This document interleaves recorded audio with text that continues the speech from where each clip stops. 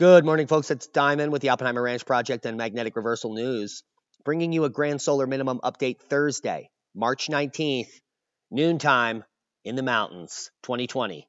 The models are in, and Winter Storm Pearl is going to make its way across the country over the next 48 hours, bringing hours of powers to the country. And as this major storm moves east, snow, flash flooding, tornadoes, and damaging winds will be possible. This was the scene outside just an hour ago. It's spring, March 19th.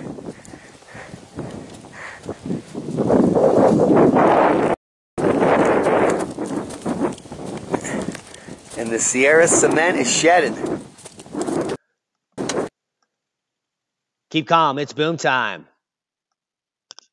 Blizzard warnings issued for the first day of spring in 3 states and 35 counties, almost doubling the warnings yesterday. From intense storms to heavy rain and some snow, the first day of spring will bring massive storm that is felt from coast to coast happening now. One of the first significant storm systems of the season, a real clash of warm and cold air masses. It's not uncommon for early spring storms like this to bring a large swath of snow. Do you see that? 10 years ago, they said there would never be snow, but now it is not uncommon for spring storms to bring large swaths of snow. And that's a ho, ho, ho. Spring brings a big blast of winter. The start of spring brings snow to Minnesota. Say it ain't soda.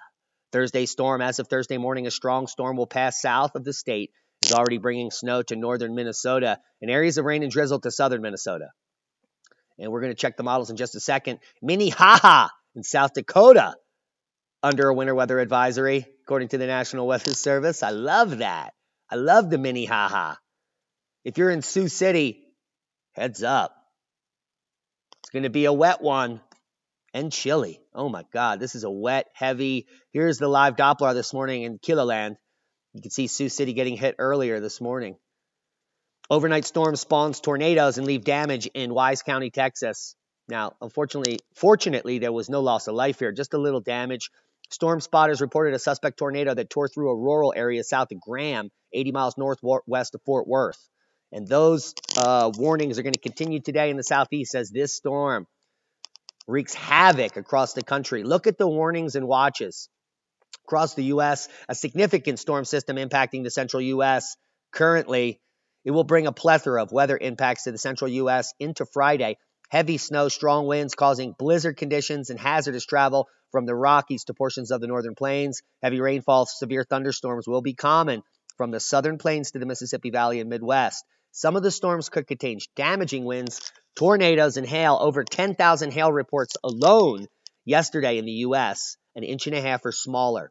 So if you're in the southeast, this band's going to be moving east. Flash flood warnings and watches, as well as severe thunderstorms. We have winter storms and watches through 8 states, all the way from New Mexico all the way up to northern Minnesota. Blizzard watches and warnings in 36 counties in Wyoming, Nebraska, Iowa and Kansas. Colorado and Kansas. And this is ongoing. The snowfall analysis from the last 24 hours shows the southern mountains here in the Rockies picking up 2 to 3 feet in some areas. The big winter. And then some heavy snow up through North Dakota, through a large swath into Minnesota. That's going to continue today, and we'll check the models quickly here. We'll just bring you through the next few days. Here's the rest of Thursday. Heavy snow to continue and to move into Nebraska there. You see that heavy blizzard patch here. It's talking a foot of snow in this triple junction of Colorado, Wyoming, and Nebraska, which is the heart of the blizzard warnings. That will continue through midday Friday, bringing more snow in a second wave through Nebraska, Iowa, and up through Wisconsin here. There's your Saturday, a little bit more snow in the Rocky Mountains here, and then just a light system moving through. Monday, Tuesday, some snow into the northeast. Wednesday, a Canadian front bringing more snow into the west, including the Sierras all the way down to the south and up into the Cascades. So as all the ski resorts are closed west of the divide, it may be east. I don't know anything about these resorts. Heavy snow will continue to fall. 9.5 feet in the Sierras over the last 4 days in some areas. Now, let's talk about hurricane season. It is spring, and El Nino may skip us, which could mean greater storm activity for Florida. There have been few large storms that hit Florida, and this year you're in the crosshairs, Florida. So if you are missing out on infrastructure failure and power outages, it's coming. It's coming hard. All-time record snowfall buries parts of Greta Thunberg's boyhood home. The first flakes of snow in Kiruna, Sweden, fell back in September. And from there, they have continued relentlessly with accumulations of snow comfortably surpassing the region's all-time snowfall record. In Sweden, they still have a month of snow to go, and they've already beat the annual record, 10.7 feet. And I think Greta's living up here in this small apartment on the second floor. Those are the facts. Seismic update. We have some rumblers on the Ring of Fire. We had that major activity in Utah, which is the largest quake near Salt Lake City ever recorded. Now, it's not that rare. About every 2 years, there's a moderate quake, 4 magnitude or greater in that region. But at 5.7, it's one of the largest quakes in Salt Lake City ever recorded.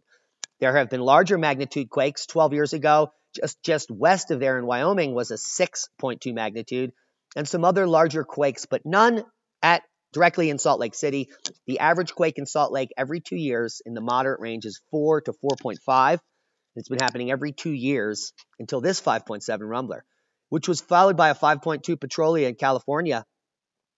That's part of the Cascadia rupture zone and the biggest quake of note in the last 24 hours. 6.2 in Indonesia, no tsunami. No other quakes of note. The Hawaiian Islands are getting a little bit more seismically active, so we could be seeing some volcanic activity there shortly. Worldwide volcano news update. Kluchiskov with 2 puffers in the last 24 hours to 20,000 plus, but no other volcanoes of note. Now, the Grace Gravity mission is capturing Greenland's ice loss, and the mainstream is picking up on it. Tons of salacious articles in the last 48 hours coming out about Greenland shedding an extraordinary 600 billion tons of ice by last year. Record amounts shed. Now, this is part of the disingenuous nature of the mainstream. Most people will just read those headlines and be like, we're all burning up. But the fact is, right here, third sentence. Of course, when winter sets in, some of that mass would be recovered. Some of it? Well, let's see how much of it is recovered. Let's learn some science. Surface mass loss occurs for 3.5 months in Greenland every year, and the gain happens for 8.5 months, for a total of 12 months. During the 8 months of gain, more snow and ice is gained than is lost in any year.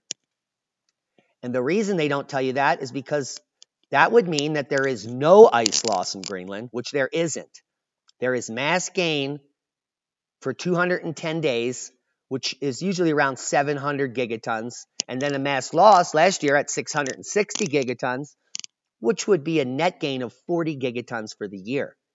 Which is why if you drop something on the ice sheet on Greenland, in 50 years it will be 100 feet under the ice.